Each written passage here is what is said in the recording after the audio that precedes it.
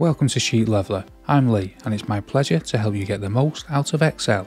In our previous tutorials we covered how to create a bar and a pie chart. Excel offers many different types of graphs and selecting the right one can help you present your data in an eye-catching and effective way. Graphs are an effective way to present your data visually.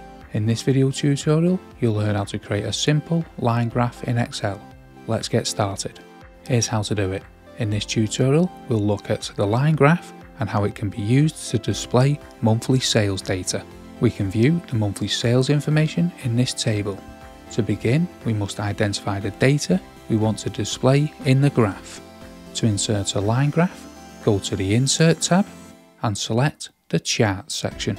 From the list of chart types, select the line graph option. Excel will automatically generate a chart based on the data entered in the spreadsheet and insert it into the worksheet. Let's investigate how we can make the chart better or tailor it to our preferences. It's very easy to change the location of the chart on the spreadsheet. Press and hold the left mouse button in the blank space within the chart area. Then move the graph in any direction to place it where desired. To adjust the size of the chart, click into the corner of the chart area and drag any direction until it is the desired size. You can find the circles at the corners of the chart to do this. Let's continue.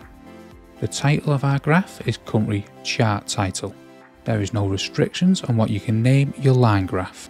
To edit the caption, simply click on it and enter your desired title. We still have more to do.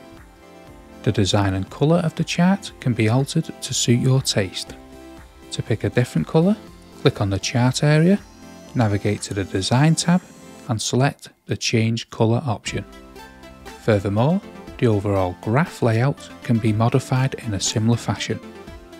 Go back to the Design tab, locate Chart Styles, click the drop-down arrow and you'll be presented with a list of options.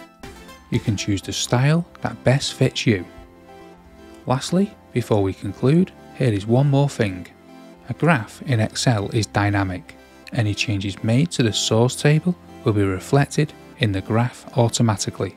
To show this in action, we'll adjust February sales figures from 56 to 82.